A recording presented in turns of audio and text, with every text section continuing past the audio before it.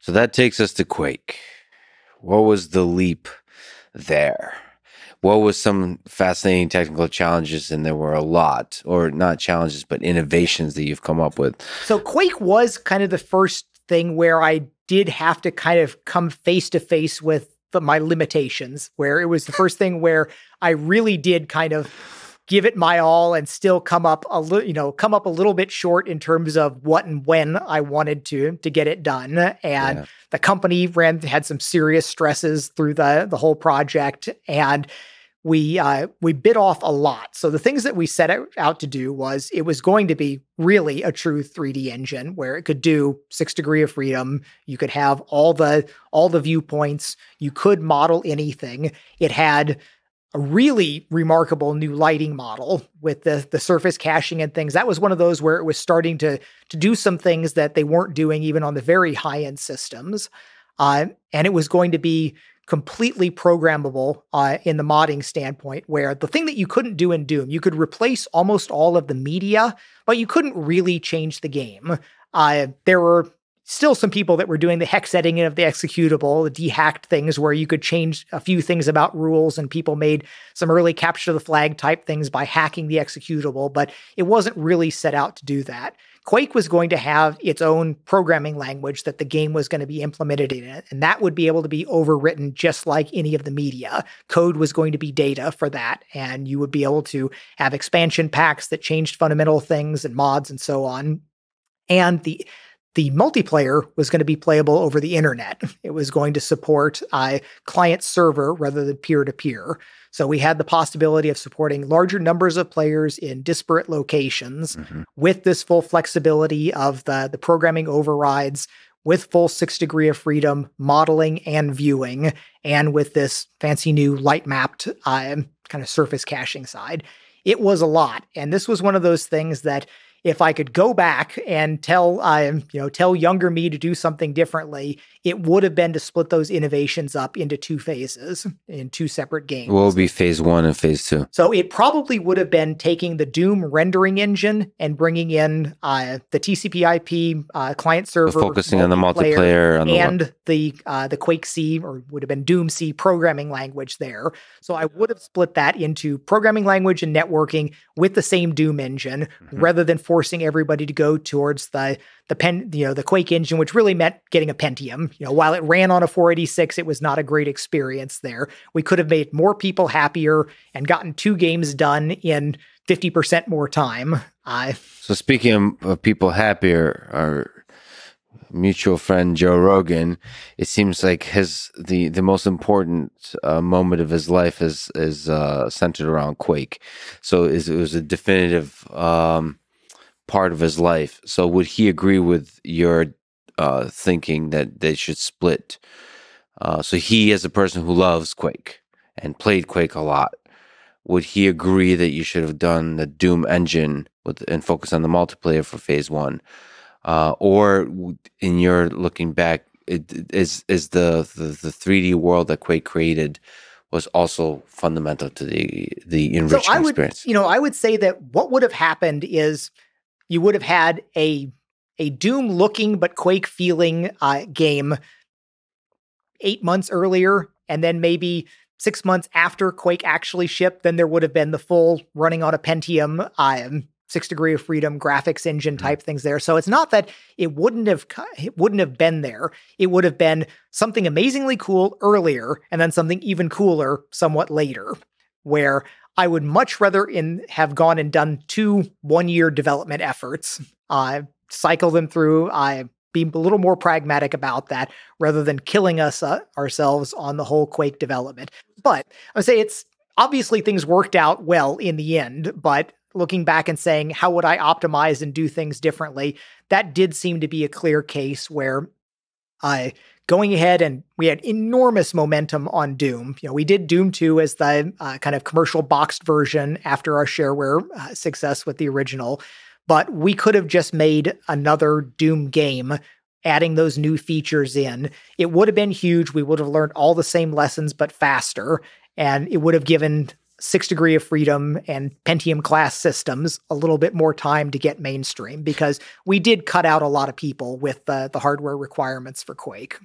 Was there any dark moments for you personally, psychologically, in having having such harsh deadlines and having to solve so many difficult technical challenges? So I've never really had really dark black places. I mean, I can't necessarily put myself in anyone else's shoes, but I understand a lot of people have significant challenges with kind of their mental health and well-being. And I've been super stressed. I've been, unhappy as a teenager in various ways, but I've never really gone to a very dark place. I just seem to be largely immune to what really wrecks people. I mean, I've had plenty of time when I'm very unhappy and miserable about something, but it's never hit me like, I believe it winds up hitting some other people. I've borne up well under whatever stresses have kind of fallen on me. And I've always coped best on that when all I need to do is usually just kind of bear down on my work. I pull myself out of whatever hole I might be slipping into by actually making progress. I mean, maybe if I was in a position where I was never able to make that progress, I could have slid down further, but I've always been in a place where, okay, a little bit more work, maybe I'm in a tough spot here, but I always know if I just keep pushing, eventually I break through and I make progress. I feel good about what I'm doing. And that's been enough for me so far in my life. Have you seen in the distance, ideas of depression or contemplating suicide? Have you seen those things far? So it was interesting when I was a teenager, I was, I was probably on some level a troubled youth. I was unhappy most of my teenage, years. I wanted to be on my own doing programming all the time. As soon as I was 18, 19, even though I was poor, I was doing exactly what I wanted and I was very happy. But high school was not a great time for me. And I had a conversation with like the school counselor, and they're kind of running their script. It's like, okay, it's kind of a weird kid here. Let's carefully probe around. It's like, do you ever think about ending it all? I'm like, no, of course not. Never, not at all. This is temporary. Things are going to be better. Wow. And that's always been kind of the case for me. And obviously that's not that way for everyone. And other people do react differently. And what was your escape from the troubled youth? Like, music, video games, books. How did you escape from a world that's full of cruelty and suffering and that's absurd? Yeah, I mean, I was not, I was not a victim of cruelty and suffering. It's like I was an unhappy, somewhat petulant youth, and in my point where I'm not putting myself up with anybody else's suffering, but I was unhappy objectively. And the things that I did that very much characterized my childhood were I had books, comic books, Dungeons and Dragons, arcade games, video games. Like some of my fondest childhood memories are the convenience stores, the 7-Elevens and Quick Trips, because they had a spinner rack of comic books and they had a little side room with 2 or 3 video games, arcade games in it. And that was very much my happy place. If I get my comic books, and if I could go to a library and, go through the little 000 section where computer books were supposed to be. And there were a few sad little books there, but still just being able to sit down and go through that. And I read a ridiculous number of books, both fiction and nonfiction as a teenager. And my rebelling in high school was just sitting there with my nose in a book, ignoring the class through lots of it. And teachers had a range of reactions to that, some more accepting of it than others. I'm with you on that. So let us return to Quake for a bit with the technical challenges. What everything together from the networking to the graphics. What are some things you remember that were innovations you had to come up with in order to make it all happen? Yeah, so there were a bunch of things on Quake where, on the one hand, the idea that I built my own programming language to implement the game in, looking back, and I try to tell people, it's like every every high-level programmer sometime in their career goes through and they invent their own language. It just seems to be a thing that's pretty broadly done. People will be like, I'm going to go write a computer programming language. Yeah. And I don't regret having done it, but after that, I switched from Quake C, my quirky little pseudo object-oriented or entity-oriented language there. Quake 2 went back to using DLLs with C, and then Quake 3, I implemented my own C interpreter or compiler, which was a much smarter thing to do that I should have done originally for Quake. But building my own language was an experience. I learned a lot from that. And then there was a generation of game programmers that learned programming with Quake C, which I feel kind of bad about because, we give JavaScript a lot of crap, but Quake C was nothing to write home about there. But it allowed people to do magical things. You get into programming not because you love the BNF syntax of a language. It's because the language lets you do something that you cared about. And here's very much you could do something in a whole beautiful three-dimensional world. And the idea and the fact that the code for the game was out there, you could say, I like the shotgun, but I want it to be more badass. You go in there and say, okay, now it does 200 points damage. And then you go around with a big grin on your face, blowing up monsters all over the game. So it's, it is not what I would do today going back with that language, but that was a big part of it. Learning about the networking stuff, because it's interesting where I learned these things by reading books. So I would get a book on networking, find something, I read all about it and learn, okay, packets, they can be, out of order, lost, or duplicated. These are all the things that can theoretically happen to packets. So I wind up spending all this time thinking about how do we deal about all of that? And it turns out, of course, in the real world, those are things that, yes, theoretically can happen with multiple routes, but they really aren't things that your 99.999% of your packets have to deal with. So there was learning experiences about lots of that and like why when TCP is appropriate versus UDP and how if you do things in UDP, you wind up reinventing TCP badly in almost all cases. So, there's good arguments for using both for different game technology, different parts of the game process, transitioning from level to level and all. But the graphics were the showcase of what Quake was all about. It was this graphics technology that nobody had seen there. And it was a while before, there were competitive things out there.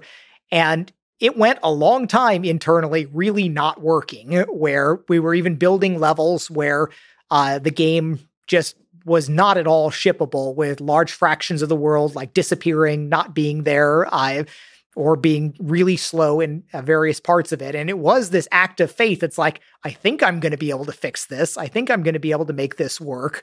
And lots of stuff changed where the level designers would build something and then have to throw it away as something fundamental, and the kind of graphics or level technology changed. And so there were two big things that contributed to making it possible at that time frame. Two new things. There was certainly hardcore optimized low-level assembly language. And this was where I had hired Michael Abrash away from Microsoft.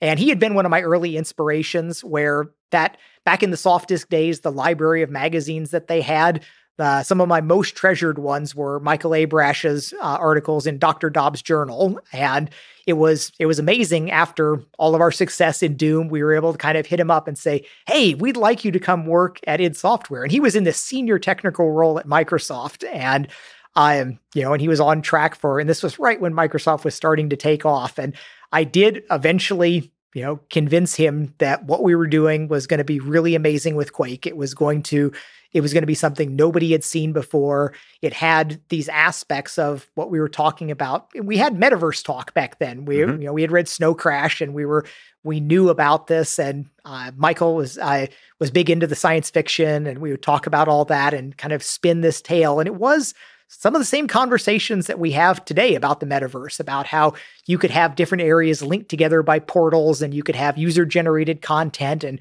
changing out all of these things. So you really were creating the metaverse with Quake. And we talked about things like Doom used to be advertised as a virtual reality experience. Mm-hmm. That was the first wave of virtual reality was in the late 80s and early 90s. You had like the Lawnmower Man movie, and you had Time and Newsweek talking about the early VPL headsets.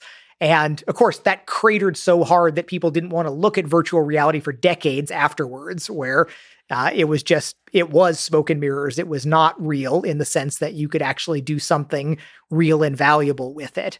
But still, we had that kind of common set of talking points, and we were talking about what these games could become and how you'd like to see people building all of these creative things, because we were seeing an explosion of work with Doom at that time where people were doing amazingly cool things. Like we saw cooler levels than we had built coming out of the user community, and then people finding ways to, change the characters in different ways. And it was great. And we knew what we were doing in Quake was removing those last things. There was some quirky things with a couple of the data types that didn't work right for overriding, and then the core thing about the programming model. And I was definitely going to hit all of those in Quake. But the graphics side of it was still, I knew what I wanted to do, and it was one of these hubris things where it's like, well, so far I've been able to kind of kick everything that I set out to go do. But Quake was definitely a little bit more than could be comfortably chewed at that point. And but Michael was one of the strongest programmers and graphics programmers that I knew. And he was one of the people that I trusted to write assembly code, better than I could. And there's a few people that I can point to about things like this where I'm a world-class optimizer. I mean, I make things go fast, but I recognize there's a number of people that can write tighter assembly code, tighter SIMD code, or tighter CUDA code than I can write. My best strengths are a little bit more at the system level. I mean, I'm good at all of that, but the most leverage comes from making the decisions that are a little bit higher up, where you figure out how to change your large-scale problems so that these lower-level problems are easier to do, or it makes it possible to do them in a uniquely fast way. So most of my big wins in a lot of ways, from all the way from the early games through VR and the aerospace work that I'm doing and hopefully the AI work that I'm working on now, is finding an angle on something that means you trade off something that you maybe think you need, but it turns out you don't need. And by making a sacrifice in one place, you can get big advantages in another place. Is it clear at which level of the system those big advantages can be gained?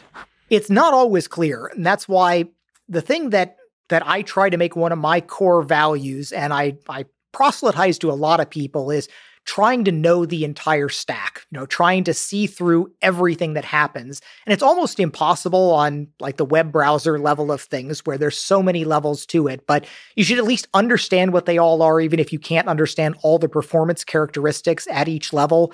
But it goes all the way down to literally the hardware. So what is this chip capable of?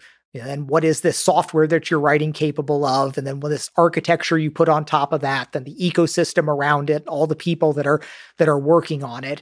So there are all these decisions, and they're never made in a globally optimal way, but sometimes you can drive a thread of global optimality through it. You can't look at everything, it's too complicated, but sometimes you can step back up and make a different decision. And we kind of went through this on the graphics side on Quake, where in some ways it was kind of bad, where Michael would spend his time writing, like I'd rough out the basic routines, like, okay, here's our span rasterizer. And he would spend a month writing this, beautiful cycle optimized piece of assembly language that does what I asked it to do. And he did it faster than like my original code would do, or probably what I would be able to do even if I had spent that month on it.